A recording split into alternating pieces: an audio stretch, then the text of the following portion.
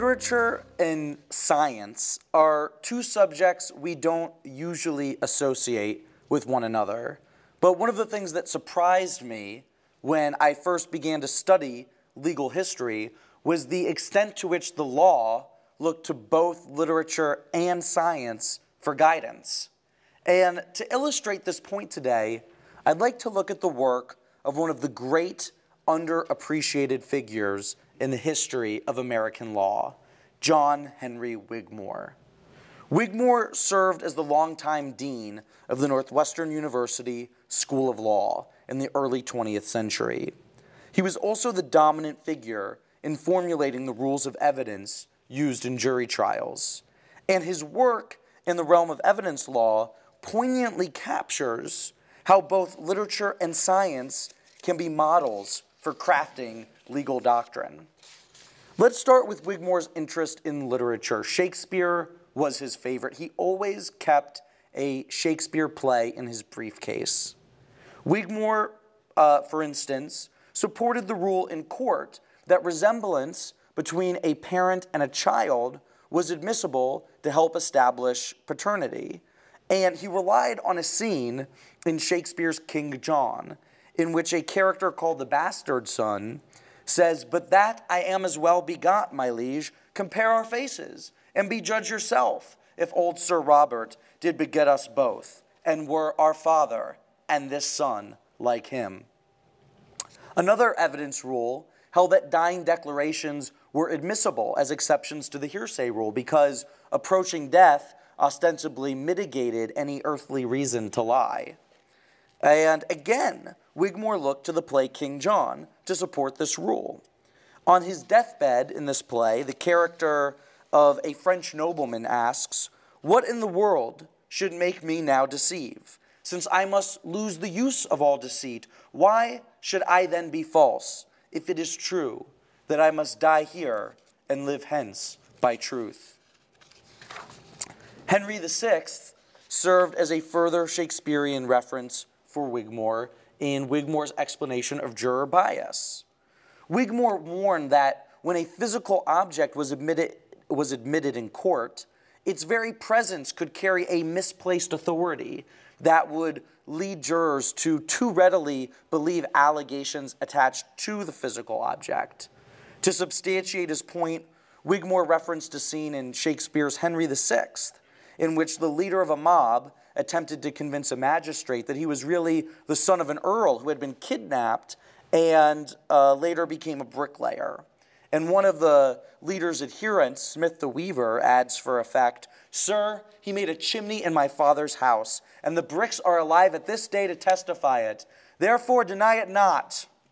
Now, the existence of the bricks is wholly unrelated to the question of lineage. So we see Shakespeare speaking to the specious legitimacy of physical objects that so concerned Wigmore. If Shakespeare was Wigmore's favorite literary reference, then Charles Dickens was a close second.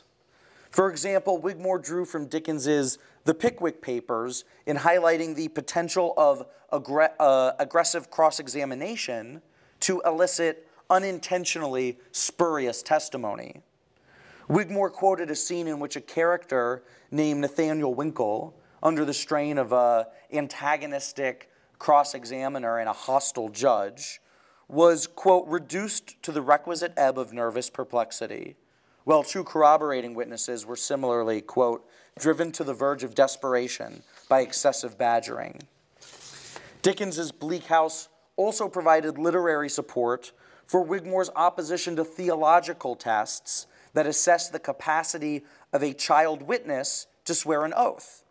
Wigmore was concerned that a court would needlessly invalidate or ignore the testimony of a child merely because the youth lacked a mature understanding of religious conventions. He referred to a coroner in Dickens's novel who dismissed the testimony of a youngster called Little Joe because the coroner doubted the child's appreciation of divine punishment for perjury. The coroner, in describing Little Joe, exclaims, he can't exactly say what'll be done to him after he's dead if he tells a lie to the gentleman here, but believes it'll be something very bad to punish him and serve him right, and so he'll tell the truth. Can't exactly say, won't do, you know. We can't take that in a court of justice, gentlemen. It's a terrible depravity. Interestingly, Wigmore contributed to, as well as borrowed from the fiction community. The author Arthur Train maintained a close relationship with Wigmore and consulted the dean for advice on plots in legal novels. In crafting the rules of evidence, Wigmore also looked to the Bible as a source of authority. Next to the Shakespeare play he always kept in his briefcase, he always had a copy of the New and Old Testament. Wigmore insisted that a parent's conduct towards his or her child was admissible in proving lineage, and he recalled King Solomon's legendary resolution of a dispute between two mothers. In the first book of Kings, two women give birth within a few days, and one of the babies passes away. Both mothers claim parentage of the surviving infant, and King Solomon offers to divide the baby in two with a sword and give each mother half of the baby. While the impostor sanctions Solomon's judgment, the true mother protests, "O my lord, give her the living child, and in no way slay it." Solomon then rules in favor of the real parent, whose maternal concern betokened the actual kinship. Wigmore again referenced the Bible in justifying sequestering witnesses to prevent collusion between them. He mentions the history of Susanna from the book of Daniel, in which the married Susanna rebuffs the advances of two men. In revenge, the men falsely accuse her of infidelity with another man, and the slighted suitors both claim that they had witnessed this illicit tryst take place under a tree in her husband's garden. Daniel separates the accusers and inquires what type of tree had sheltered this alleged adultery. When one answered mace stick and the other holm, Daniel exposed the inconsistency and exonerated Susanna. According to Wigmore, this episode catalyzed the time-honored practice of separating witnesses. While Shakespeare, Dickens, and the Bible were among Wigmore's most popular sources for evidence law, he relied on a host of other cultural figures in crafting legal rules. Wigmore supported the use of reputation in court as evidence of character. And to this end, he cited Confucius's revelation, "How can a man conceal his character?" As well as Ralph Waldo Emerson's insight, "Human character evermore publishes itself." Wigmore referred to the Roman rhetorician Quintilian on the art of cross-examination. And to highlight the potential abuses of cross-examiners, Wigmore drew from the work of English novelist Anthony Trollope. Wigmore also made frequent allusions to non-legal authorities without citing them directly. Wigmore's declaration, "To cross-examine or not to cross-examine, that is the fundamental question," offers us a clear echo of Shakespeare's Hamlet. Elaborating on an ancient anonymous proverb, Wigmore remarked, "Whom the gods wish to destroy, they must first make mad," which for legal precedents means they must first be misunderstood. In a final example, Wigmore was critical of what he considered to be the bench's mindless acceptance of the marital privilege doctrine, which allowed, or in some cases prevented, spouses from testifying against each other. So sometimes it said that you can, and sometimes it said you had the option not to. On this subject, he referenced characters in a Robert Southey poem. In the poem, the child Peterkin questioned his grandfather about the purpose of a fabled war, to which the grandfather Caspar replied, "Why, that I cannot tell, but 'twas a famous victory." Wigmore depicted a, quote, "inquisitive little Peterkin at the bar, who was questioning too rashly the postulates and platitudes of the Caspars of the profession, and had to be satisfied with what was vouchsafed." Through these allusions, both explicit and implicit, Wigmore drew from literary and biblical sources to craft legal rules. Wigmore also looked outside of the law to modern scientific thought as a model for legal fact-finding. For most of the 19th century, American scientists had gathered facts, created taxonomies that organized these facts and induced general principles that explained these systems of truths. But by Wigmore's day, a new mode of science had come to embrace the utility of hypothesis, active experimentation as an engine for generating knowledge, and the contingency rather than immutability of scientific findings. Wigmore displayed his break from outdated scientific practice when he chastised the bench and bar for their reticence to accept experimentation as part of judicial inquiry. Wigmore blamed, and I'm quoting here, juristic narrow-mindedness, an ignorance of precedents, a bigoted fear of everything not technical, an alarm at experimental evidence, and a disinclination to accept what does not come in accustomed shapes of certified copies, sealed instruments, and sworn depositions. Far from evincing a preference for the mere collection of data, Wigmore strongly believed in experimentation to produce valid evidence.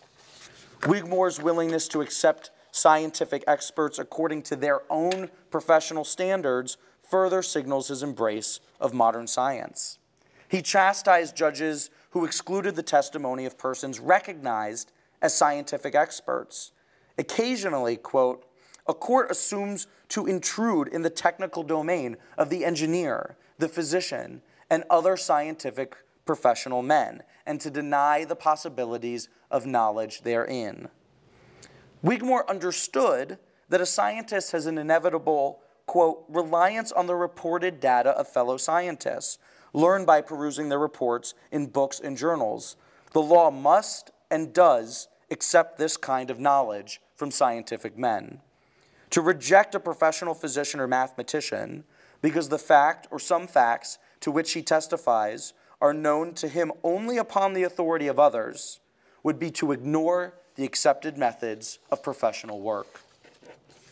Alongside his promotion of experimentation and respect for scientific standards, Wigmore accepted the modern scientific notion that agreement among experts was the litmus test for establishing truth.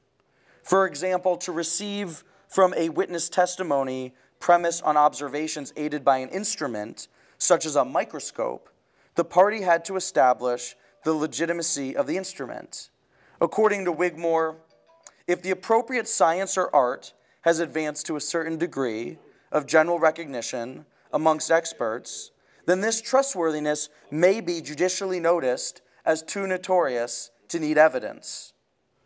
Wigmore also subscribed to the advanced scientific conception of truth as open to revision, in contrast to an earlier idea of absolute and immutable truth.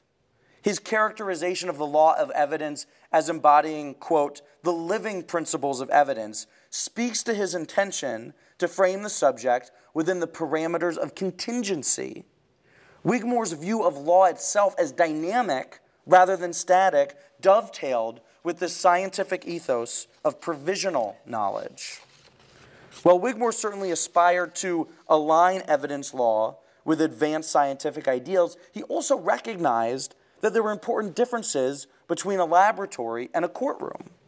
The limits of the legal system, such as the need for expediency and the lack of professional training for jurors, render judicial inquiry cruder than its scientific counterpart.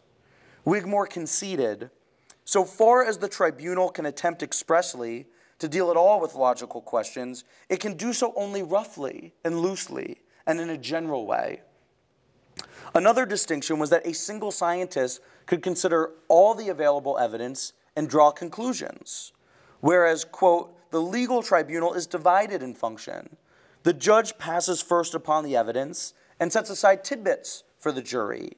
That which is not worth considering for one reason or another affecting its value never reaches the auxiliary functionaries, the jurors. While the analogy between science and law was admittedly inexact, Wigmore still sought to ground the rules of evidence on a solid scientific foundation.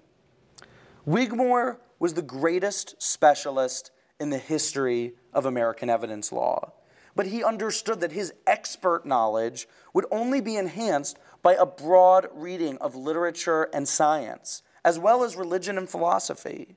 And if you'll allow me to close with just a moment of editorializing, I think Wigmore is a consummate example of why, even in a world of hyper-specialization, a well-rounded education remains vital. Thank you. Freedom 101 is made possible by generous support from the University of Oklahoma Alumni Association. Freedom 101 is a program of the Institute for the American Constitutional Heritage at the University of Oklahoma. For more videos and podcasts, visit freedom.ou.edu.